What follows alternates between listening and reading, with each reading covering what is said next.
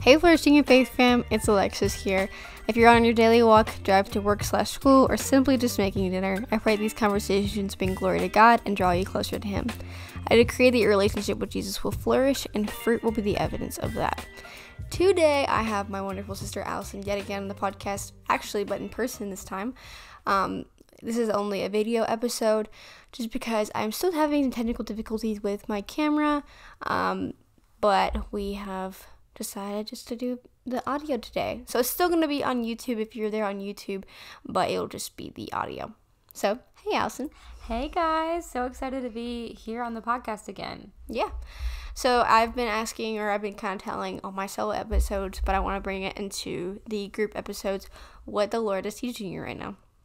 Yeah, so the Lord is teaching me a lot of things right now. And he's really showing me or teaching me how to be still. And just like the scripture says in Psalm 46:10, be still and know that I am God. He's truly challenging me and stripping that away, all the things that I'm comfortable with, or good or bad, and just really forcing me to rely on Him and not be in control. Yeah. And within that, it's so great, but at the same time, it can be very hard. Because sometimes when God completely turns things around in your life and changes things to where you're like, this doesn't make sense, but you know that he's just, all He's telling you is to be still and know that He's God. Yep. And so that can be a hard place to be in when you don't know what the next steps may look like or what God's doing exactly. But at the same time, we have peace of knowing that, it says, be still and know that I'm God, because He's in control. He's the one fighting for you. He's the one making a way, and He's the one who knows all the plans for your life. So it all works out in the end, but the process and the waiting and the moments of being still can be hard, but being still and knowing that He's God and letting Him do the work produces much fruit, even if you can't see it yet. Yeah, I feel like with that verse, it makes me think of the contrary of it, when people are they know about God, but they're not being still. And they know about, they know Jesus, they go to church every Sunday, but, they're still running and still, trying to, it's kind of like a works-based thing. If you think of works-based faith. Makes me think of works-based faith, because they're just, striving and striving and striving when literally the word says to be still and know that I am God, and He'll work everything out. We don't need to keep on striving and keep on striving. Right. And trying to work things out ourselves, because especially in this day and age, everything comes so easy. But then when it comes to the Bible and things of God and the promises of God, sometimes it seems like it comes a little bit later, or comes not as quick as we want it to. But I think it's because His ways are higher than ours, and also the time frame in heaven is so different than ours. Literally so different. Yeah. It's so crazy. So also on the podcast Instagram, if you're not following it, go follow it at Flourishing in Faith Podcast on Instagram. I post little question box there for everybody to put some questions in for each episode. And I have a couple questions from this episode. The first one is, I thought it was kind of funny. They asked if we're twins. No, we are not twins. How old are you, Allison? I am 21. And I'm 20. I'm not 20. I just turned 18. So and Allison turned 22 this year. I turned 22 this year in August. So yeah. We are 3 years apart, almost 4 years apart. So no, we're not twins. We don't get that very much, but we get that sometimes when we're wearing our glasses. Have the hair similar. Yeah. But yeah, we're not twins. So I thought that was funny. So kind of heavier one was, what does it mean to be unequally yoked? And how should I deal with that in a relationship? That's a big one. In my opinion, I think, and also just by the word of God, I think it's important to, and valid if you're a believer, to be with someone who believes the same as you, who has the same moral standards, not just with the faith, but with how you want to live your life and the things that you agree with, believe in. And it's okay to have differences. I think that's so important because you don't want to marry, like, or be with someone that's, like, copy and paste of yourself, because that would be annoying. Yeah. But there's certain things as Christians that we just can't, I feel like it's just not fruitful. No, it doesn't help you grow, but there's certain things as Christians that we just can't let slide by. Yeah. Like, if you're a Christian and you're wanting to date someone who doesn't believe in God and is an atheist, you can still love them and be their brother and sister in Christ, but it's not smart to date them and think that you're going to be able to convert them. Yeah. Like, that is not your responsibility. All you have to do is love them as a brother and sister in Christ and pray for them, but it's not smart for you, in my opinion, to be with that person if like also unequally yoked goes for friendships too. Yeah. And, like, no, well, I will say for friendships, I think, like, you're gonna have friends that you don't believe. But I think in your close-knit circle, the people that you tell everything to, or get advice from, like, you know, just right, really it be needs careful. to be specific people that you know are walking in the faith. I wanted to bring out the verse that talks about this in the Bible is actually in 2 Corinthians 6:14, and it says, "Do not be unequally yoked with unbelievers, for what partnership has righteousness with lawlessness? Or what fellowship has light with darkness? What accord has Christ with Baal? Or what portion does a believer share with an unbeliever? What agreement has the temple of God with idols? For we are the temple of the living God, as God said, I will make my dwelling among them and walk among them. I will be their God, and they shall be my people. Therefore go out from their midst and be separate from them, says the Lord, and touch no unclean thing. Then I will welcome you, and I will be a father to you, and you shall be sons and daughters to me, says the Lord Almighty." So there's actually a promise attached to that. I mean, he says, I will be a father to you, and you shall be sons and daughters. You will be identified as that if you touch no clean thing, and you're separate from them, and you're separate from those things. Yes. And I think that's makes it a big difference. Now that I look at it, it makes a different perspective on that because it's a promise attached to it. And I think I want to be called daughter.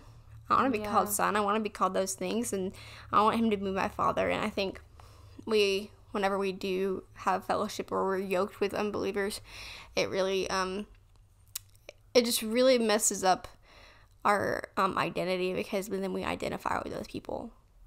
Well, too, if you're trying to go deeper in the Lord and have a relationship with him, it's hard.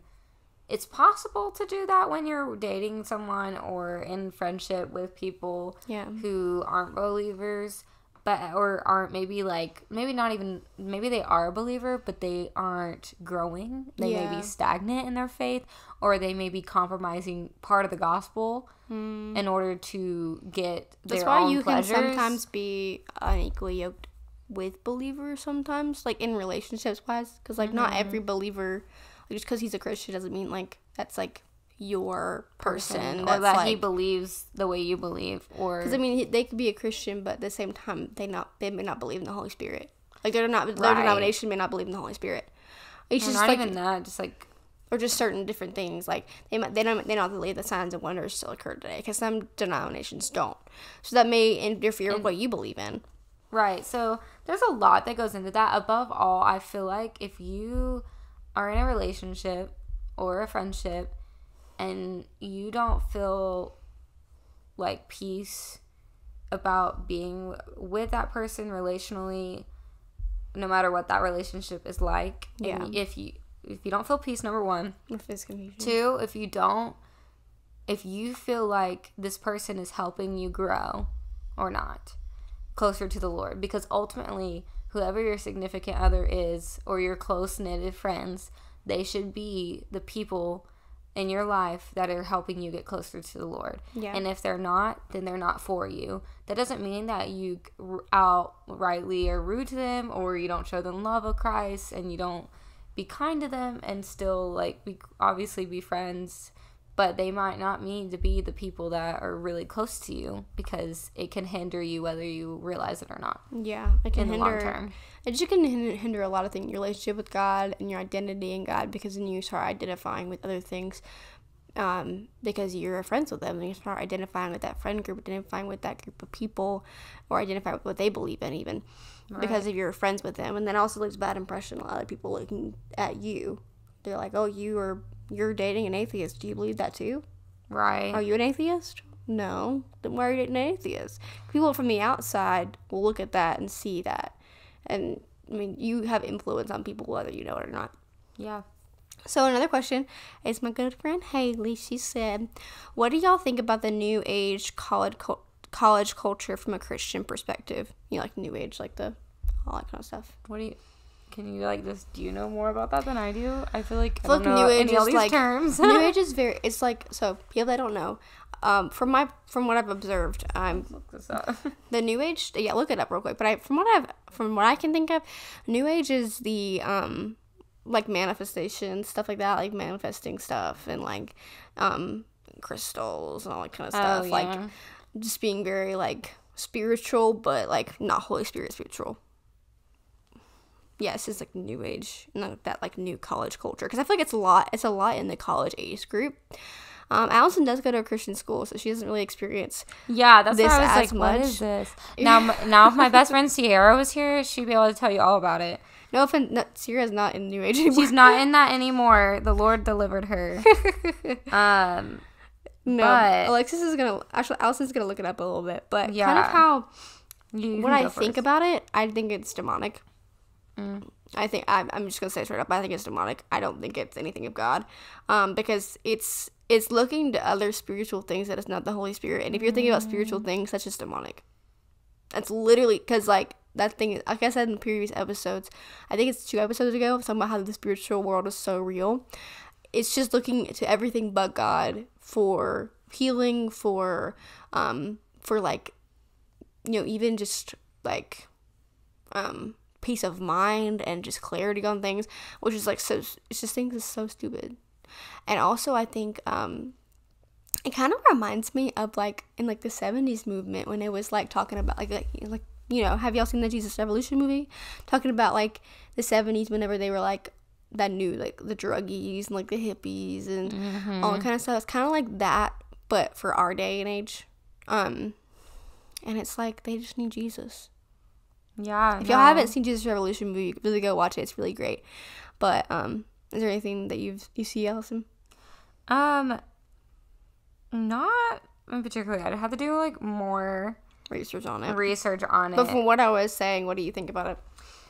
Well, just based on one of my good friends Sierra's, her experience, and I'm not going to share any of that just because that's, you guys need to go watch her testimony on YouTube. Yes, I'll link it below. Her name's Sierra Tarantino, and she's amazing. I'm going to link it in my in the show notes below. And her and I are starting a podcast. We just have our first podcast episode went up yesterday. Really? Yeah. Y'all need to go look at that. I'll put that in the show notes too. What is it about? Your testimonies? It's just like an introduction and like who we are, what we're about, what we want to do. That's so amazing. Yeah. So we'll have that in the show notes too, so you can kind of get introduced to Sierra. She's amazing, and the Lord has really just brought her out and transformed her life. Right. So specifically, like if you really like, for Haley, the one who asked this question, if you really want to know a lot more information about, you really need to go to her testimony video. You need to go watch her testimony. It's so good, and she goes into detail about different things like that.